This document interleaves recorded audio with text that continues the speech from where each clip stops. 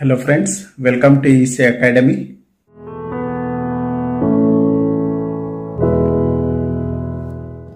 In this lecture, let us understand problems on voltage divider biasing.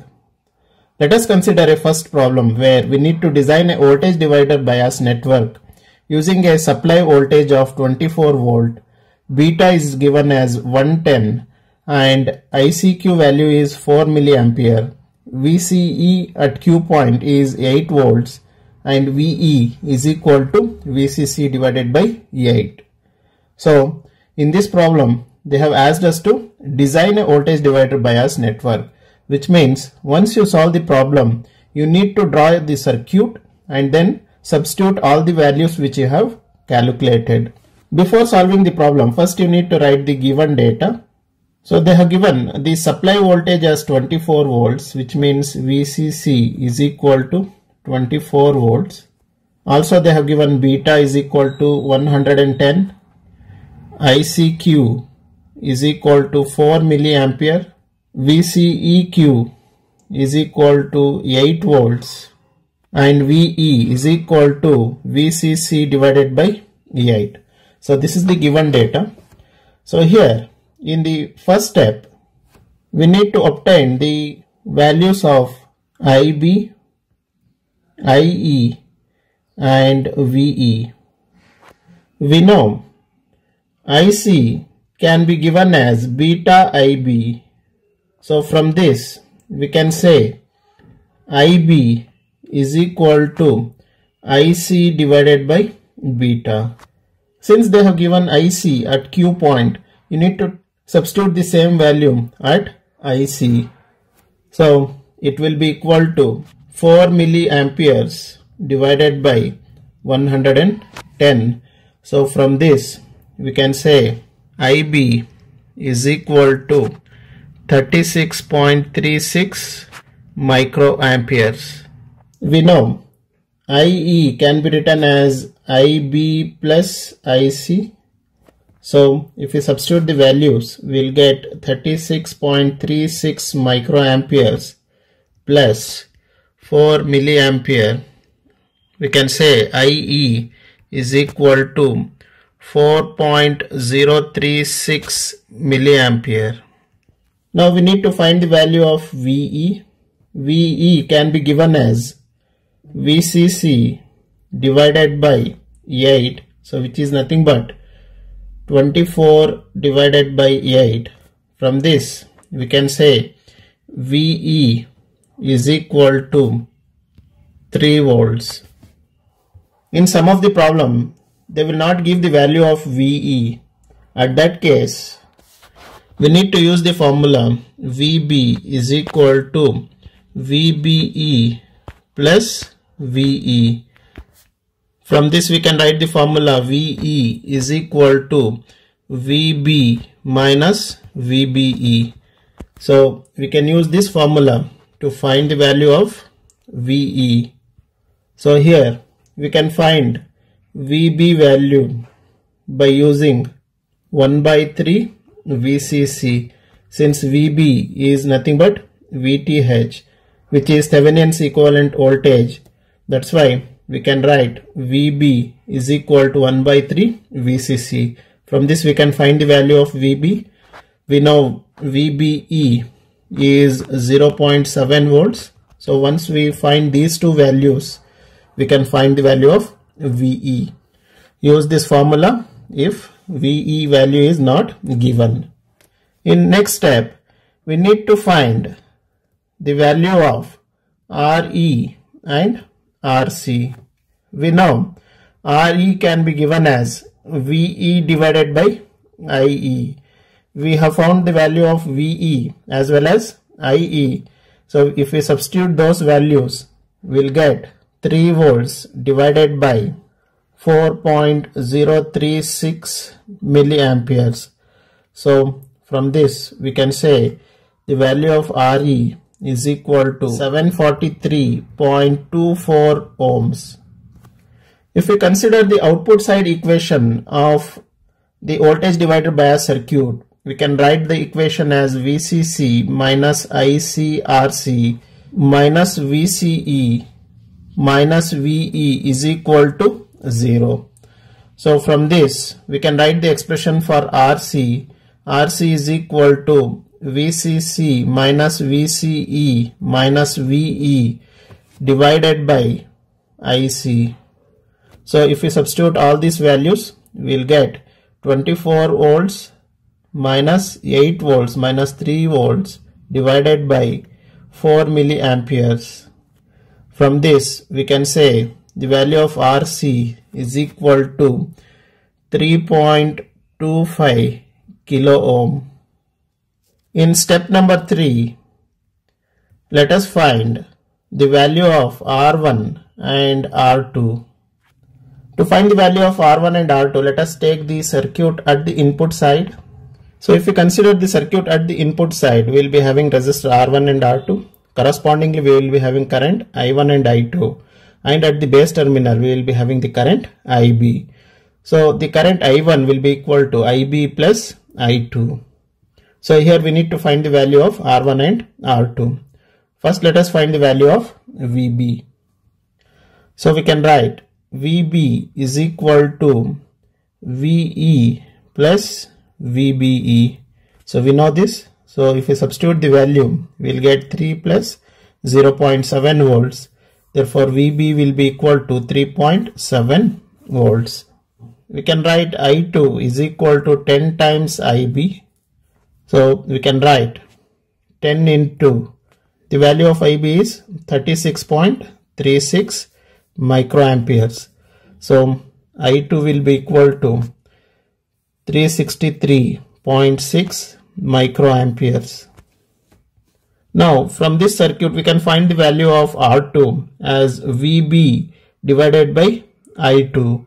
So we can find R2 is equal to VB divided by I2. So we can write VB is 3.7 volts divided by 363.6 microamperes.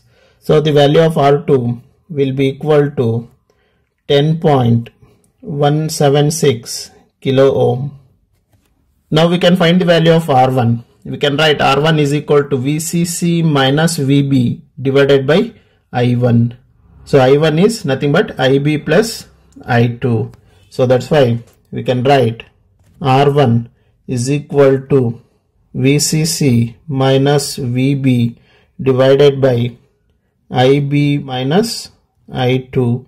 So if we substitute the value, it will be 24 minus 3.7 volts divided by 363.6 micro plus 36.36 micro. So if we solve this, we will get R1 is equal to 50.75 kilo ohm.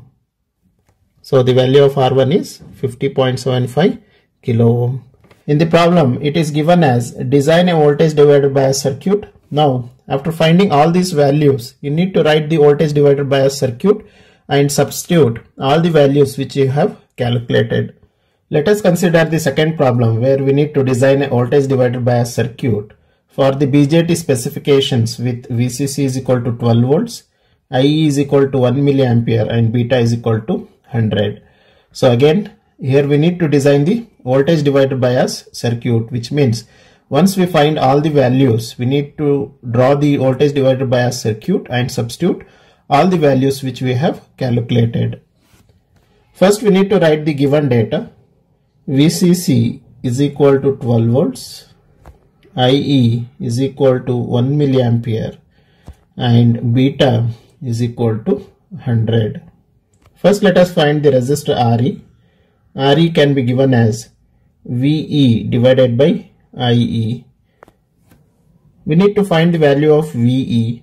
So we can use the formula VB is equal to VBE plus VE. So VE can be given as VB minus VBE. We can write VB is equal to 1 by 3 VCC. So you can say VB is equal to 1 by 3 into 12 volts. So VB will be equal to 4 volts. If we substitute the value of VB here, we can write VE is equal to 4 volt minus VB is 0.7 volts. So VE is equal to 3.3 volts. So we can find RE is equal to VE is 3.3 volts divided by IE is 1 milliampere. So RE is equal to 3.3 kilo ohm. For an voltage divider bias circuit, voltage divider current will be equal to 0.1 times IE. So you need to remember this formula. So voltage divider current in a voltage divider bias circuit will be 0.1 into IE. So from this we can write 0.1 into 1 milli. So voltage divider current will be equal to 0.1 milliamperes.